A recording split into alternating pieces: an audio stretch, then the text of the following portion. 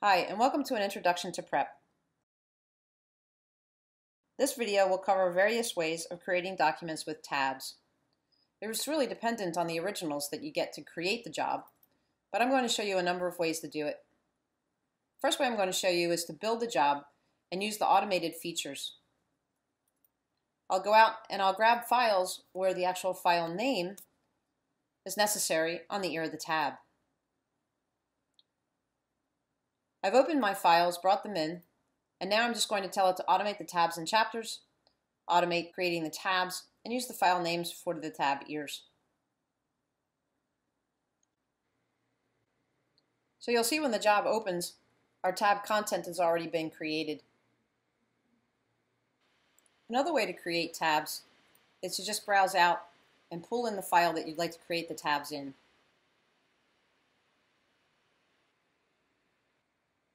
In this file, it's visibly apparent to me where the tabs need to go, so I can control-click on the pages that will go after each tab. And then I'll right-click and insert tabs. I can click Insert and Edit, and it'll take me right to the page where I can type on the ear of these tabs as well. I have control over my font, the size, and most of the major characteristics of fonts.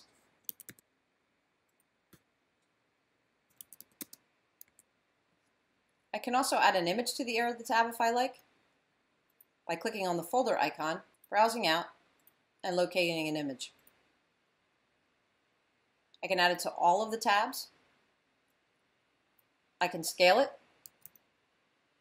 and I can also place it on the ear where I would like it to reside.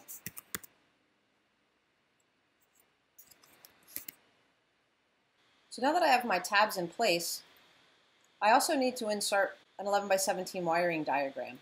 So I'm going to click on Insert New Pages. I could also scan in at this point if I had files I needed to scan. Notice too that I can add just the page range if I like.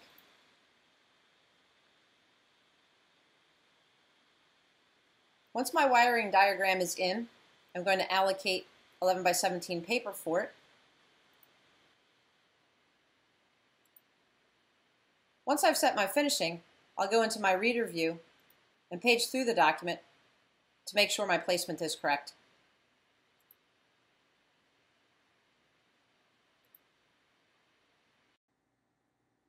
Another commonly used tab creation method is using a file that already has a tab text written down the right corner of the page.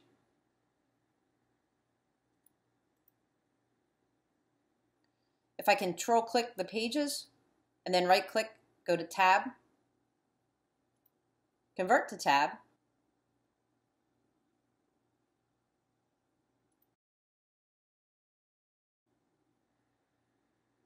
and now I've got my tabs created pretty quickly. So thanks for spending some time with me. This was an introduction to prep and creating tab documents.